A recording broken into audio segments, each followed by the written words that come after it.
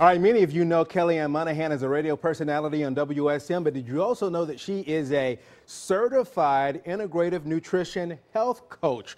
Ooh, big long title there. Kellyanne has written a brand new healthy eating cookbook, and she joins us today with one of the recipes. We are making whipped cream lemony cupcakes. Not just cupcakes, but lemony cupcakes. Good to have you with us here on Talk of the Town today. Excited to see you. All right, so we've got lemony cupcakes. I see strawberries and some other things here, but it looks good. Oh, thank you. Thank you.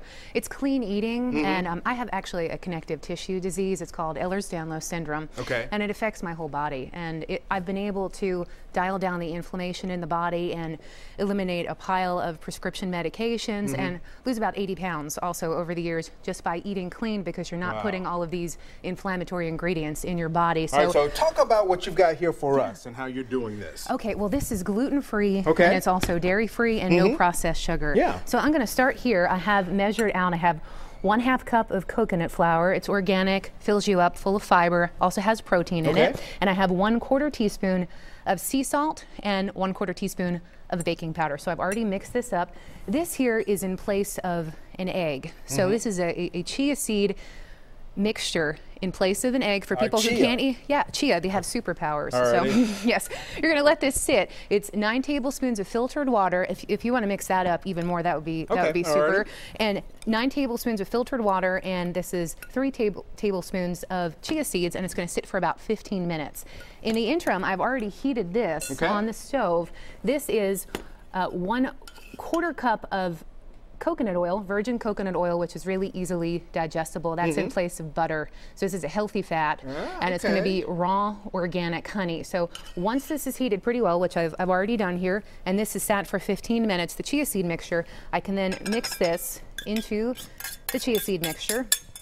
And then to that, I'm going to add 1/4 cup of unsweetened almond milk. Again, this is trying to avoid inflammatory ingredients, you know, in your body. So this is almond milk in place of cow's milk in place of dairy. I have 2 teaspoons of fresh lemon juice, already measured out here.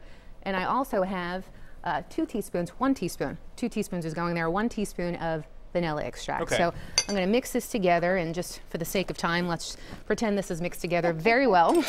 And then if you want to help me, actually, we're going to mix this with the stand mixer. Actually, if you want to use that one, that would be great. We'll do this here real quick. Yeah, that might be a little bit easier. If you have any chia stuff left over, you can paint it on the ceramic. I'm going to forewarn you, you need to start off slow with the chia seed mixture, or your chia seeds will go happy. So you can do that.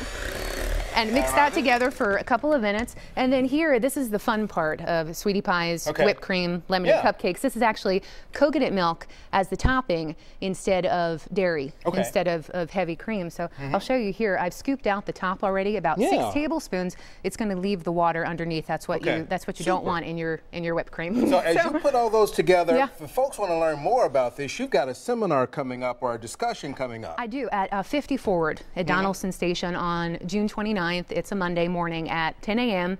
I'm speaking more about clean eating and living a healthy lifestyle. And people can also visit my website. It's sweetiepiehealth.com. All right, super. All right, so once you get everything together, how long will we cook this? You're going to put that in the oven for 350 degrees for about 20 to 25 minutes, and then let it cool. And then you put on your whipped topping here, and you can whip this for about 2 to 3 minutes, and it's going to be nice and fluffy. And then you have gluten-free, dairy-free, and when everything is said and done, it's going to look like this. Ooh, looks good. This is recipe number 5356, available online right now at newschannel5.com. Kellyanne's new cookbook is available online only. You'll find information about it if you go to our website, and we'll give you the details on that. But Kellyanne, thank you for being with us today. Thank you.